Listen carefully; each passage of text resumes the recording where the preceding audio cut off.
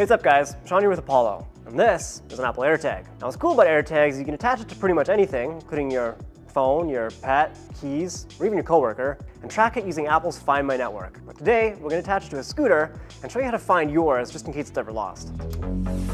Okay, so trackers like this aren't anything new, and companies like Tile have been around forever. What makes the AirTag so great is it uses Apple's Find My network, which they've been perfecting for years, and if you've ever lost your iPhone, you know how well it works. But let me explain.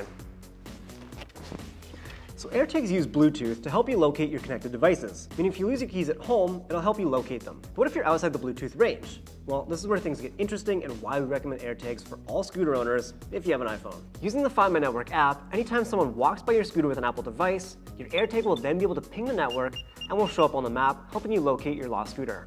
Pretty cool. So after unboxing your AirTag, and how about that Apple packaging, you can immediately connect it to your phone, and just like all other Apple products, the setup is simple and straightforward. Now, after removing the protective plastic, simply hold the AirTag next to your phone and follow the prompts to connect. You'll then be asked to pair it with your Apple ID, and then name the AirTag. We'll call this one Scooter. And that's it. The AirTag is now linked to my Apple ID, and I'm good to go. Hey Siri, where's my scooter? Looking for scooter. It's nearby. Pretty neat, huh? Let's go find a scooter to install it on.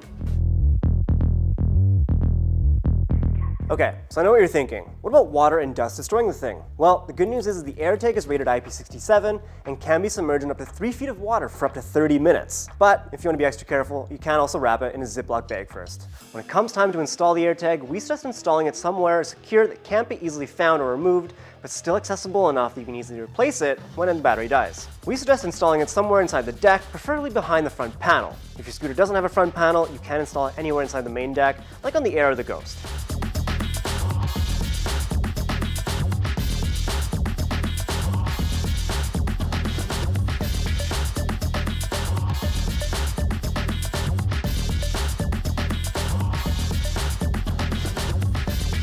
That's all there is to it, guys. Once the AirTag is installed, you don't have to worry about it. Apple says the battery is good for up to 1 year, so when the time comes, simply open up the scooter again, swap out the battery, and you're good to go. Thanks everyone, that's a wrap. See you on Monday. Hey guys, has anyone seen the new Apollo City?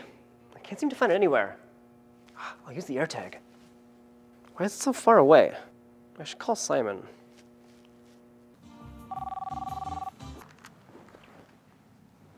Hey Sean, what's up? Hey, do you have the new city? No. Why would you say that? You sure? Because it looks like you have the AirTag. Stupid AirTag. I have to go. I've got to return some videotapes.